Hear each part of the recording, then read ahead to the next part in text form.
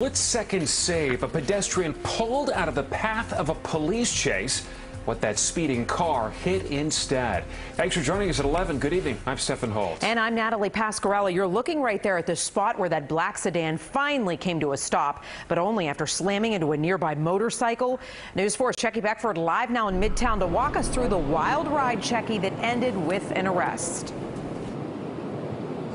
Well, Natalie, this whole thing spanned nearly a dozen city blocks. Police say it started at 50th and Madison when police tried to pull over a black Nissan Maxima. Trying to get away, the car hit people on a motorcycle here in this intersection. But what's really amazing about all of this is that no one was seriously hurt or killed because that car drove the entire block here before almost slamming into another couple in that intersection.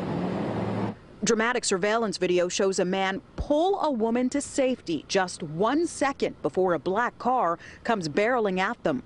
They're left shaken but safe on the sidewalk as a police cruiser comes around the corner following that car. He's driving very rough down this street right here. I've seen police cars coming down the opposite way. Witnesses say the car was out of control, driving on the sidewalk for an entire block before almost hitting the couple at the corner of 46th and 2nd, just 1 block south of where police say the Nissan Maxima slammed into a motorcycle carrying 2 people waiting at the light. One suffered a broken leg. The motorbike was parked over there at the stoplight waiting on the light, and a white car hit it and ended up on the sidewalk.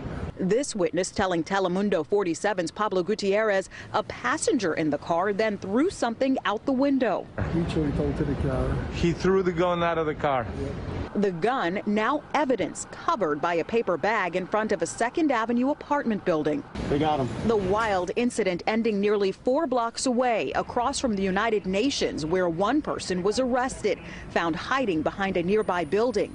The damaged car left idling in the middle of the street. Police say it's unclear how many others were in the car. Witnesses left startled by the whole thing, grateful no one was killed. I hope everybody's safe. Now, police say the information so far is all preliminary. They have not released the name of that suspect or any charges he may be facing at this time. Police have also not said why the car was being stopped in the first place. In Midtown tonight, Checky Beckford, News 4 New York.